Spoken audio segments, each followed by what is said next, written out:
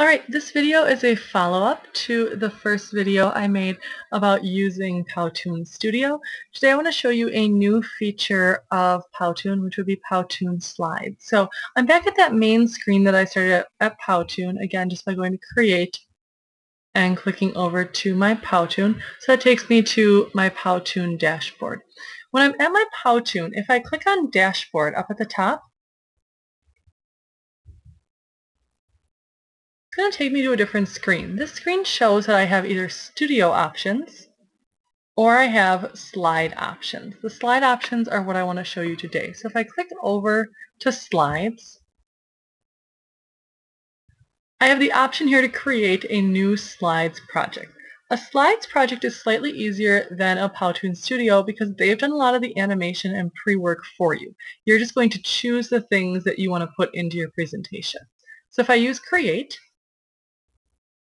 it's going to open up for me my options for a Powtoon Slides presentation.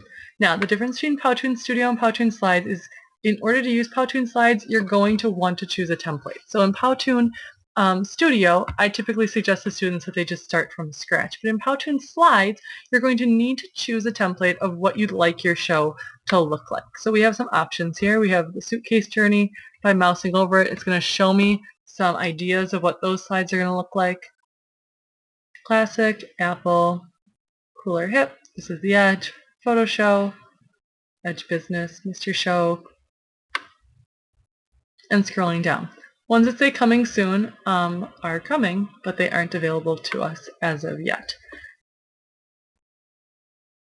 One I really like is this Mr. Show. So I'm going to use him. I'm going to click Go, and it's going to make a new Powtoon presentation for me in slides. Notice it's telling me that it's loading in slides. What it's doing is instead of loading all those animation options along the side, it's loading pre-made slide options. So it already has the animation and the placeholders in there. You're just going to fill in your information into the template that it already has. It takes some of the searching work out of looking through Powtoon Studio, where you're searching on the side for exactly what animations you might want to add. This is going to have them all on the slides ready to go so that you can focus more on what you're putting into your presentation and less on designing all the specifics of the presentation. It takes just a little bit to load because it's loading all those options for you.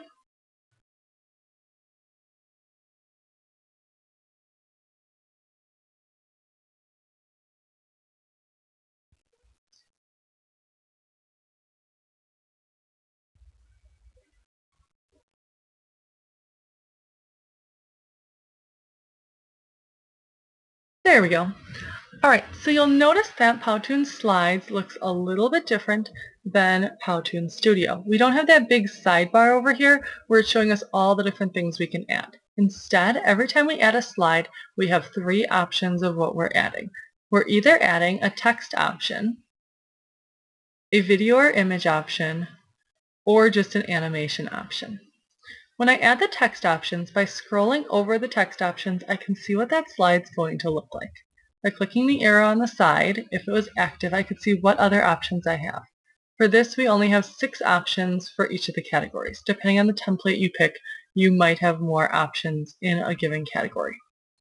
So if I'm in my text options, this might be a good way to start. So if I click this slide, it's going to add it to my presentation. It tells me here that I should put the title of my presentation. This is a sample. Trying out Powtoon.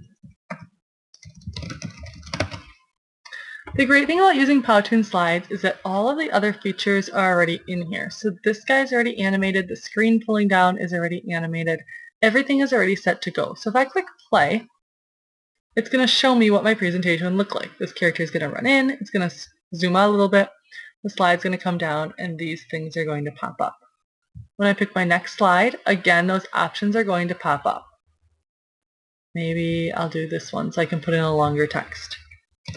This is a space for a longer text. This is so much fun. Again, It tells me what to do, and now all the animations are in there. So now if I go back to my first slide and play my presentation, my character runs in, my slide comes down, we start,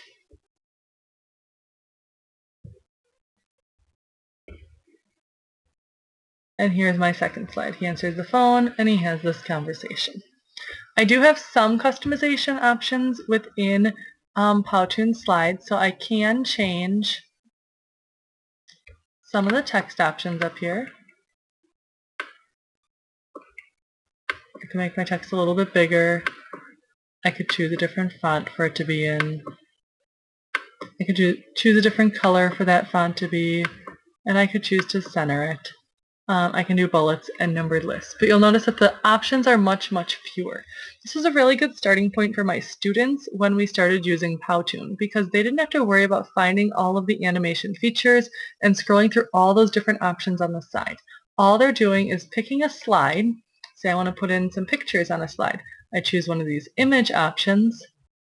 It does the animation for me, and then I'm worried about the information I'm putting in. So now I can worry about putting in the proper pictures.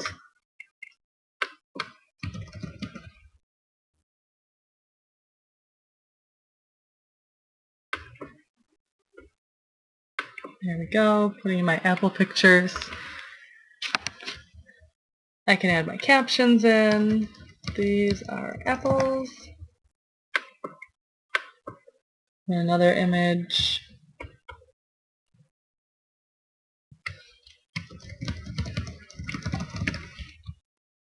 And one more.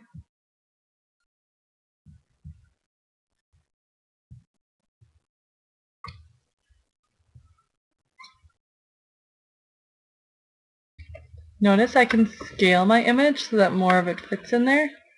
So I might have to shrink it down a little bit to get it all into the frame that I have here. I could also rotate it because this frame is, is more vertical.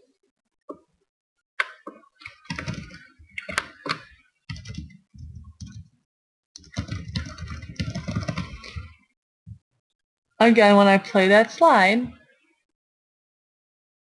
it's all pre-animated. These are already timed to come in at separate times. So Powtoon Slides is a great place to start for kids and for teachers who are just getting used to Powtoon because it takes a lot of the animation guesswork out of it. When I'm done with my Powtoon Slides, there's a couple things I can do. First of all, Powtoon is tricky because it's not like Google Drive where it saves automatically. So reminding students that they need to save their work frequently is really important, especially before closing out. If there's more editing work that I want to do, or if I want to work with it or add different characters to it, I can export it to the Powtoon Studio. So I can take all the work that I did here and put it, transport it into Powtoon Studio, which will give us some other options. You can't go backwards once you've done that. So I think it tells us once I click on this, you're about to open in Powtoon Editor, and it will move it from your slides to your Powtoon editor instead. You can't then go back. You can't take it back from the Powtoon editor back to the Powtoon slides. You really need to make sure that you've finished all the Powtoon slide work you want to finish first before you move it into the editor. We can also preview what this is going to look like. So I can click through my slides. And this is showing me what it's going to look like when I actually give this presentation. Now, one thing that Powtoon Slides doesn't allow us to do is to remove those holds that are in there. So you'll notice that in order to go to each new slide, I need to click the next button at the bottom. If I wanted my Powtoon to play a little bit more like a movie, I would have to put it in Powtoon Studio and remove the holds. I can show you that in a minute. My other option is to publish. By publishing your Powtoon, you're saying that you're done with it. You'll need to select a category. I typically just do school. You'll need to title your Powtoon. You can put in a description if you want and any tags. We can't keep our Powtoons private unless we buy the premium one, so we're going to go ahead and publish. When we publish, it's going to open it on a new page for us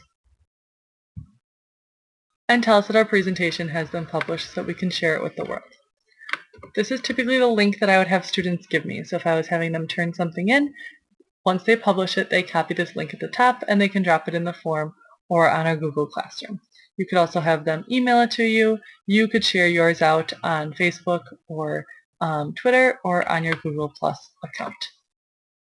If I go back, I'm going to show you how you could have it play a little bit more like a movie. So if you are all done with all the work that you want to do in your Powtoon studio, but you want it to just play completely through. So instead of having to click each slide, you want it to just play continuously. We're going to put it in the Powtoon studio, remembering that we can't go backwards once we've done this. So our Powtoon, once we've edited it in Powtoon studio, is no longer able to be edited in Powtoon slides. So here we are. Now it looks just like the studio that we had before, so I'd have more options again. I could add other characters to my presentation. So maybe I want to have that student appear that I like to use. He's running away from the work. So now my student's in there as well. What you'll notice is when I go to each slide, there's this red hold button. The hold is what's stopping it from playing continuously all the way through. So in order to get rid of that, I just need to click the hold down at the bottom. I'm going to have to go through each slide and do this. So it's going to remove the hold from each slide of my Powtoon. Now when I go back and play my Powtoon from the beginning, it's going to play continuously, noticing that it's not stopping at any point as there's no hold on the screen. It's going to play a little bit more like an animated movie. So in this way, students can create their own animations with the words and the pictures that they've chosen to use. Just like Powtoon slides, when I'm done, I'm going to use this Publish button. I'm going to have to make the same choices, and then I can click Publish to the web.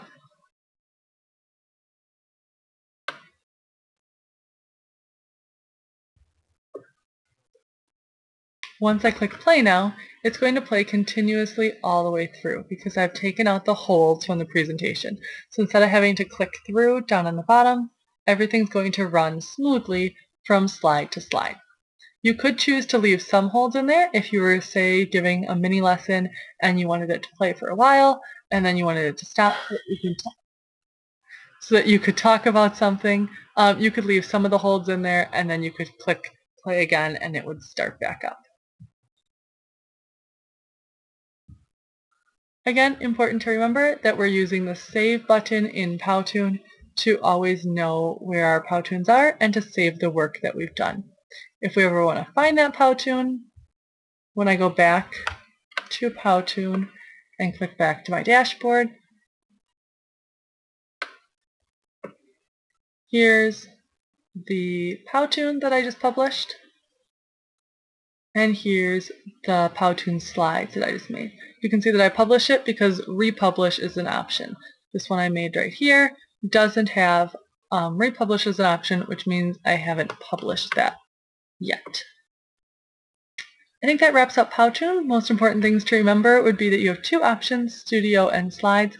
I would suggest if you're just getting started, using the Slides. If you want to push yourself a little bit, using the Studio. And then just remember to always save. I would hate for you to lose all your hard work.